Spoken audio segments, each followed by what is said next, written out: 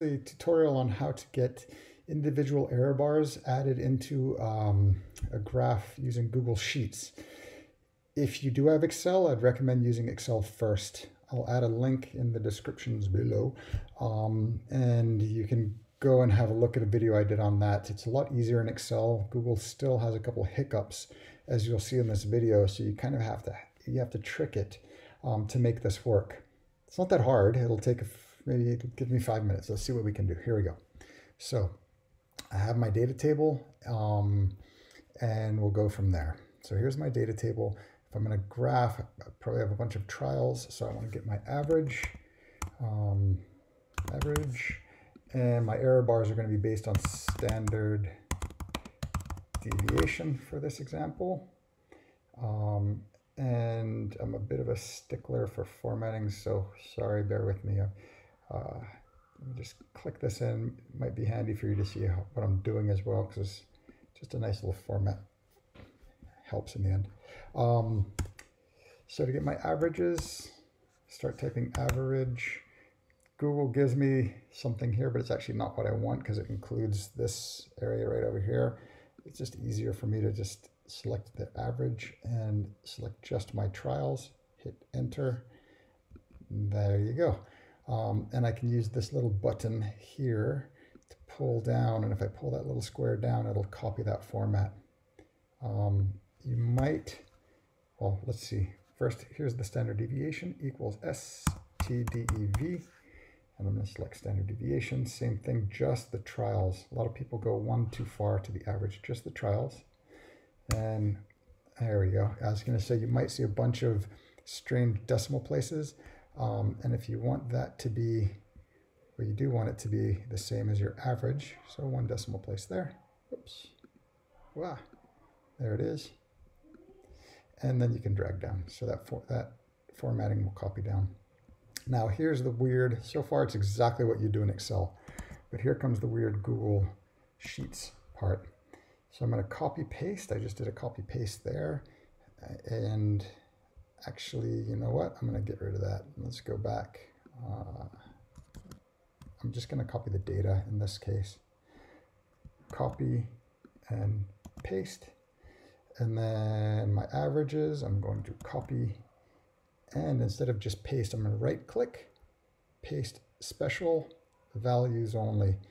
That will keep it just to the numbers rather than trying to fix the formulas down, and you'll probably have an error if you do that. Get the same decimal places so everything looks okay. I don't care about formatting here because I won't see this in the final report. This is just to help create the graph. Now here's the strange thing that Google does. I'm just going to work as I talk over this. So I'm copy and pasting the data in this weird pattern here, and I'll explain why. As soon as I'm done, I can't do two things at once. My brain doesn't function that way. Okay.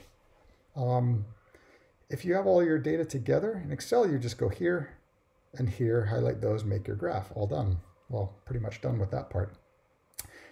In Sheets, it sees this as one series, one set of data. What you want to do is each point, 1.9, 1.0, that each one of those has to be its own series, because that's the only way right now that you can add error bars is by adding them to a series. So those have to be separate. If you're not with me, don't worry, you'll see it in just a second when I get the graph up. So this is how we're going to create the graph. We're going to scroll down to select that whole sheet, hold Command if you're on a Mac, and then copy this whole section. And when you hit the chart button, it'll look a little weird at first. You'll have to select what kind of chart. I recommend a scatter plot for this. And it starts to look kind of like what we want. Now, we're going to go down and fix this up. If it doesn't look like this, you might see something strange like this one or like that one or some strange things here. Clicking these bottom buttons, actually, I don't know what it does behind the scenes, frankly, but it tweaks the graph quite a bit to where you can usually find what you're looking for. Sorry, not the developer here. Now let's customize this to get it to do what we want. So in the series, I'm going to open that up and you'll see all series here.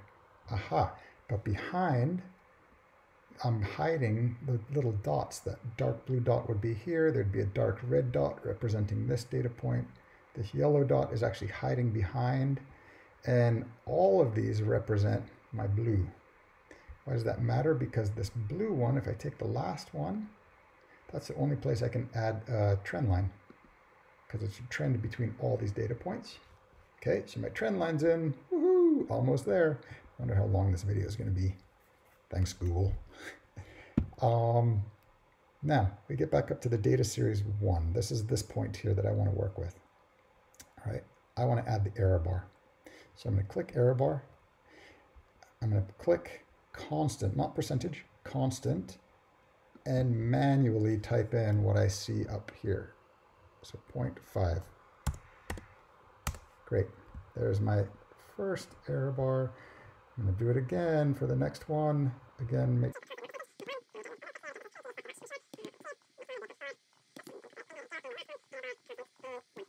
voila. Error bars. The colors you can change. So notice these colors aren't quite the same throughout. But overall, that's what you're looking at.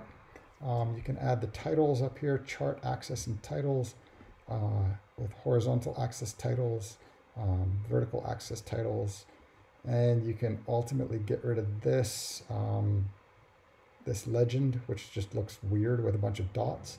If you click it, it opens up the legend, auto, none.